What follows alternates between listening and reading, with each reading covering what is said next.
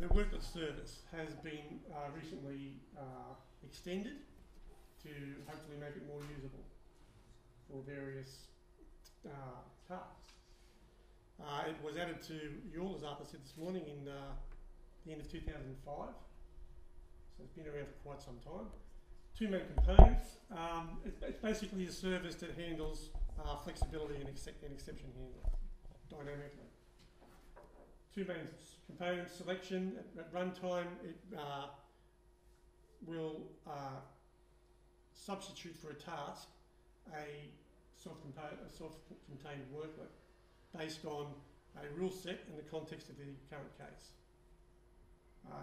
And the second component means it will detect and handle exceptions that may occur at the specification level or at the task level at runtime. Each of those two components uses an extensible repertoire of self-contained processes.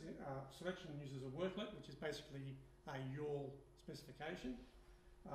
Exception handling uses a process specification called an XLET, which basically is a graphical language which describes how to handle particular exceptions when they occur. Suspending the task, doing some compensation, restarting the task, cancelling the case, whatever. And each of them use an extensible set of ripple-down rules. Now, ripple-down rules very briefly are a set of binary rules, and they're basically of the form if, then, else, except. So as well as an else, there's an except clause. So do this thing if it's true, except if this other thing is true, and in which case you do the conclusion of that particular rule. So this is how the worklet service used to look like. Well, it had the worklets themselves for the selection component were created in the YAWL editor, because a worklet is simply a YAWL specification, typically a small YAWL specification, which at runtime, as I said, is used to substitute for a particular task in a parent process. And off to the right, we had our rules that were defined by a rules editor. When I originally wrote the rules editor, I wrote it in .NET to demonstrate as part of my PhD that other languages could talk to YAWL. So you didn't have to write in Java, which seemed like a good idea at the time, but in retrospect, it was a pretty dumb way of doing things, because it limited the rules editor to, of course, Windows machines.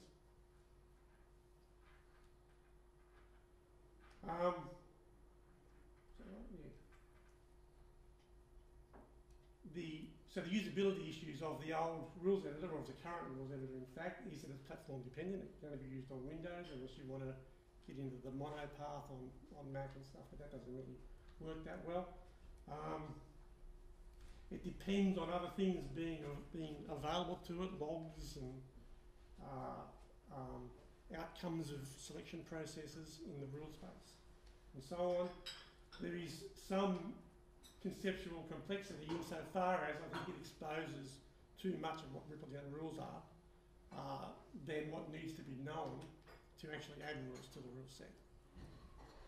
And the functionality, of course, that worklets offer are an optional extra in terms of workflow specification. You can, of course, define a perfectly reasonable workflow specification in YAWL without having to do anything with worklets whatsoever, naturally. So the functionality can be ignored, I guess. And because the rules editor it has its difficulties, it may have limited the use of the worklet service. So what's happened to the worklet service is we've added an API to the worklet service itself, and intend to add a plugin to the new YAWL editor, which will replace the old rules editor, and therefore will be platform independent and will work directly with the specification and or task that you have selected in the YAWL editor at the time. So it's more tightly integrated with designing a specification itself. So the API has two main functionalities, one which allows you to create and maintain rule sets and rule nodes within those sets.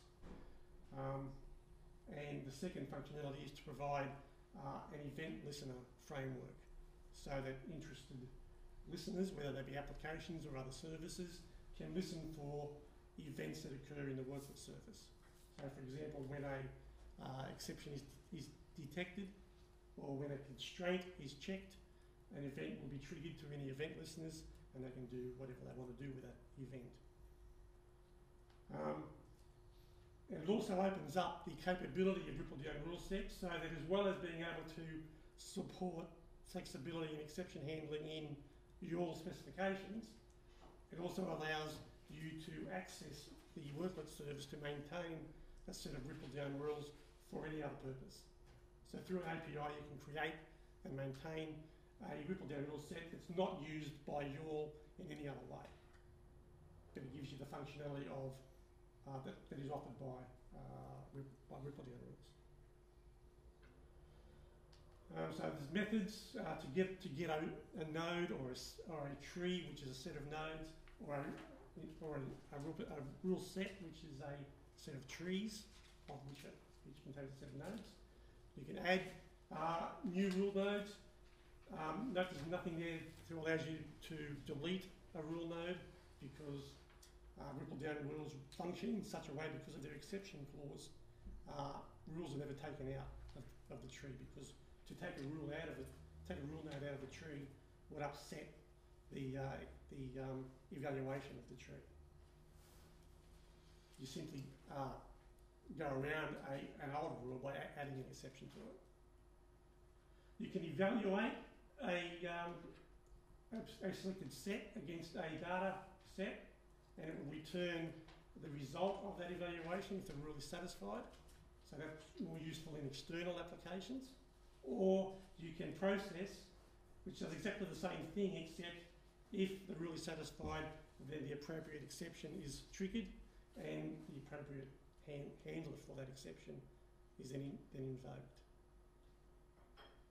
Rules can be expressed using a simple rule expression language, using the normal numeric comparison logical operators. You can also embed X-queries into the rules that interrogate data values in tasks and net values, and you can also define your own user-defined functions which you can then use in the expressions. Okay. So as I said, event listeners just implement a Java interface and then allow those Java classes to listen for particular events that occur. So either an exception occurs and it will detect all of the different sorts of exceptions that can occur in the process at runtime, or whether a selection event has occurred, or even when the worklet service is shutting down, it will send out an event, which application may want to do their own shutdown handling in that situation. As I've mentioned a couple of times previously, the replacement rules editor will be added to the next YAWL editor. So we'll offer platform independence. It'll be less complex because you don't actually have to know Ripple-down rules and you don't have to access what happened in particular selection processes in the past to be able to add a rule. So that's a limitation of the former rules editor. So it'll be less complex and as I said, it can be linked directly to whatever's going on in the editor at the time. So you can do your entire rules management through the API, and so the new rules editor will use that API rather than talk to the worklet service directly. So there's a small conceptual overhead. So hopefully from this, users can now more easily integrate the worklet service into their own projects. You can use the API to add rules that at runtime will be checked for exceptions or for selection criteria. You can also use rule sets for things other than your specifications. Easy to add, manage and evaluate and process rules, and it will take out a lot of that learning curve that the current rules editor has. And service events sets up the idea of, or the concept of, allowing exception handling service chains, where a service will handle an exception in a certain way and then pass the event on to another service who may want to do some other things to do with that exception handler, and so on down the line. So you can have a number of handlers chained together that take care of particular parts of the exception. That's it. I think Arthur mentioned this paper this morning. Supporting blended workflows is an example, if you want to read that paper, of an example of how the API has been used. So you can have a goal-based workflow and a normal specification-based workflow, and they work interchangeably through the use of this interface in the worklet service. And that's it for that.